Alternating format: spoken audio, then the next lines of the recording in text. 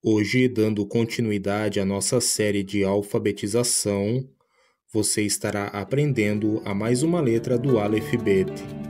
Se você ainda não viu os vídeos anteriores, você poderá estar acessando a sequência aqui na descrição. Esta é a letra Tet em sua forma de imprensa e também em sua forma simplificada. Esta letra equivale ao número 9.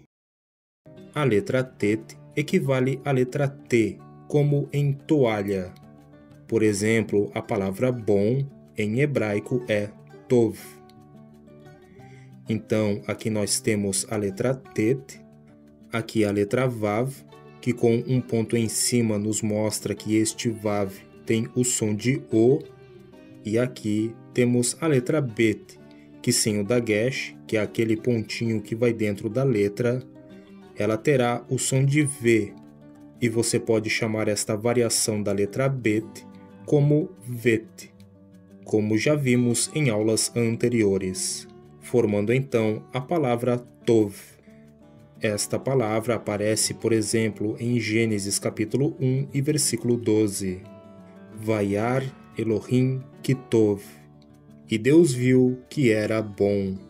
Então, por hoje é isso. Se você gostou, deixe o seu sababa e até o próximo vídeo.